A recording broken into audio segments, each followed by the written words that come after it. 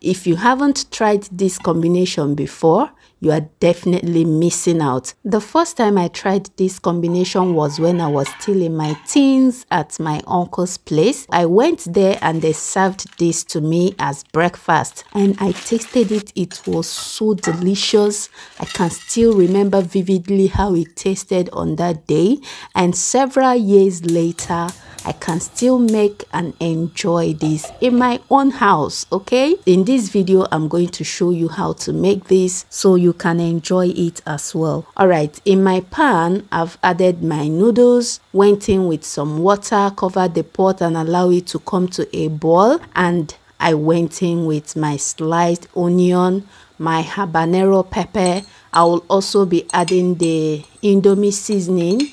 Yes, that's the only seasoning I'll be using to season this Indomie or noodles, as some people may call it. After adding the Indomie seasoning, I'll go in with 1 egg.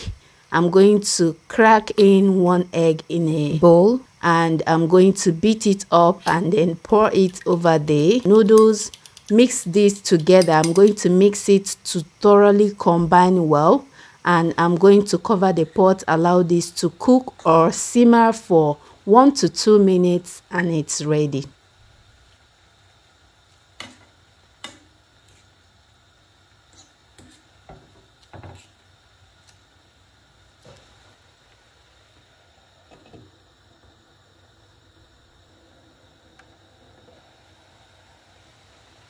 Once properly cooked, I'm going to mix it up to combine really well. You see, noodles with egg, habanero pepper and onion. The taste is out of this world. It is so simple yet super delicious.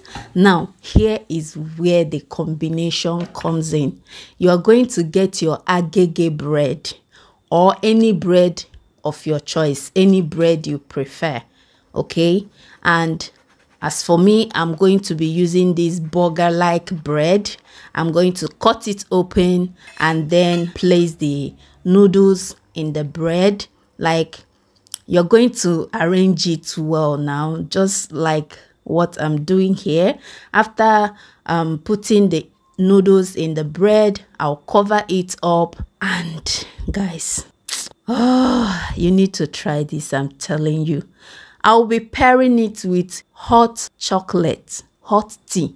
Okay, so in my milk, I already boiled the milk or kind of warm it up, and then I added 2 tablespoons of cacao or cocoa powder, which is basically chocolate powder. And now you're going to bite on the bread and the Indomie, then use the tea to wash it down the throat. Guys, this combination is absolutely worth trying. Give it a try and let me know how it went.